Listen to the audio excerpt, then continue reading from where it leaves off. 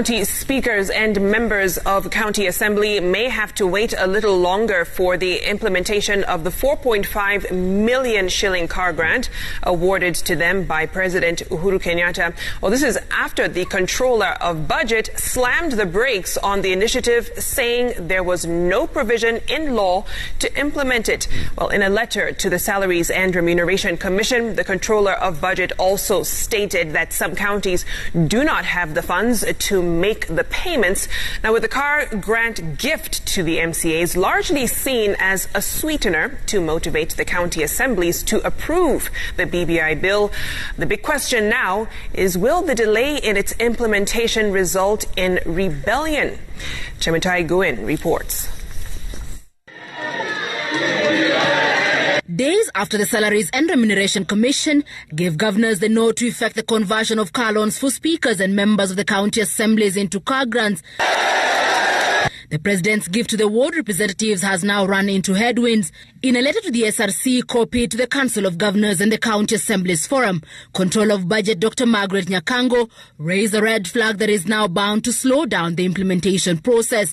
The Controller of Budget stated that though they had received numerous requests from governors to authorize withdrawals from the county revenue funds to finance the car grants, there were four fundamental issues affecting the implementation of the president's directive, and hence sought the SRC's advisory on how to deal with the hurdles.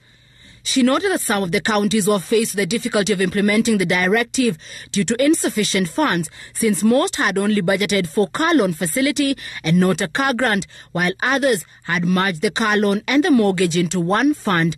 She added that there was no legislation outlining the process of conversion of a car loan into a car grant, since the car loan facility had been created as a revolving fund. She further stated that while reviewing the request by governors, she noted that in some counties, the speakers and MCAs had not accessed the car loan facility.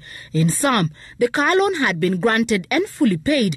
In others, the loan was borrowed and partially paid, while in other counties, MCAs and speakers had accessed the car loan from the Joint Car and Mortgage Fund, catering for both county staff and members of the County Assembly. We didn't get a vote for any abstention, neither did we get a vote for no.